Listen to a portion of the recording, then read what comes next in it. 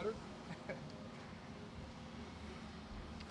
Justin, obviously, whereas you lost is really hard, it's something we've kind of talked about all year, but another loss, does the message change with him at all of how to pick his spirits back up? I mean, no, we kind of talked about it. I mean, there were plenty of good things. He made some plays, made some throws. We just got to continue to focus on the things that we got to do right at that position and everything. We got away with one there at the end when we threw that last touchdown, and I said, well, that's kind of a gift. I mean, the next 9 times you try that, it's probably you're going to be having to make the tackle on the other end. So I mean, he understands that, and that he had a couple shots that got picked off, and guess what we learned from that, and understanding when you can take that, you try to give one-on-one shots to a couple guys in that way, but it's all a learning process and all those types of things. We got to do a better job of protection with him to help him feel comfortable back there. We got him under duress a little bit more than what we wanted to with some of their blitzes. They did a nice job scheming up a couple of our. They kind of got the right blitz on for protection, and without having to bring a lot, they were able to put pressure on it. So that happened a couple times, but you never want that to happen. But that's kind of a little bit of rolling the dice when you're changing your protections. Some of the guys after the game were saying that one of the reasons that basically they feel like they're not able to get out to a hot start, and then kind of as we saw Stanford took control of the game. What do you think it's going to take, or how do you guys try to prepare for scoring on the first drive like you guys did a few weeks ago? Well, we've talked about it, everything, but it comes down to the consistency of making.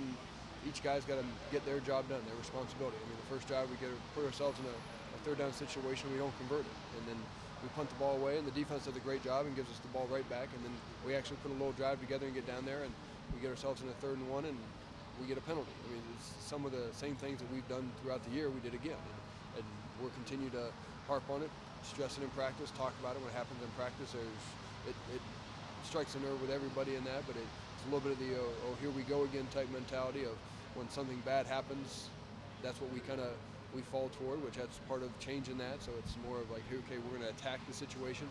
3rd and 1, I'd rather be in 3rd and 1 than 3rd and 6, but 3rd and 6 isn't an unbearable situation. We just have to go out and execute, get the job done, get the next first down, and keep moving the football. You touched on it a little bit earlier, but it seemed like the story of the USC game was that the blitzes kind of got to Justin and he wasn't able to handle them as well. How did you see him handle what Stanford brought? Well, they did a few things differently. I mean, USC they beat us in some of our protections, just beat a guy in that way. Stanford, I mean, that happens every game, and there's going to be times when that happens. Stanford did a pretty good job. A couple times we were free releasing the back.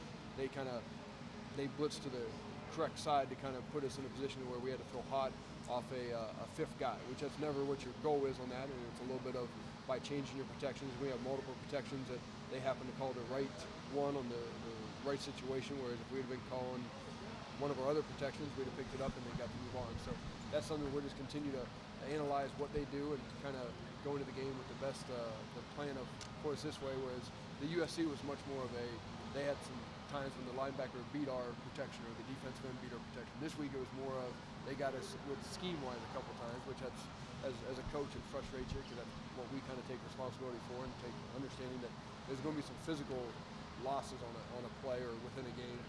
You don't want to get out schemed on something a couple times, so that's what we're always trying to out scheme them, and they got us a couple times, so we got to just go back and make sure we're putting our guys in the best position. There's been some questions about job security with Mark Helfrich. How have you seen him kind of react? How has he been around the program in the past few weeks? Since I've been here, he's the same guy. I mean, every day we're trying to fix problems.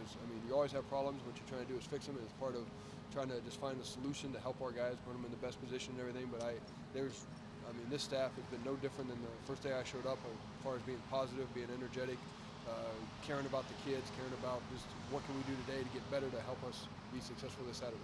As assistants, how do you kind of handle that outside noise and maybe try to help him through it? It never gets discussed inside there. We never talk about it. I mean, I hate to ruin everybody, but I don't really read anything that, not just you guys, but anybody ever writes or anything. I kind of live in a football bubble this time of year, other than talking to my family in the mornings. Otherwise, I'm hanging out here with the football players and the coaches. So it's kind of just we're just working on. Let's go get our 4th victory this week and do everything we can against Utah. Coach, beginning of the season, I think a lot of people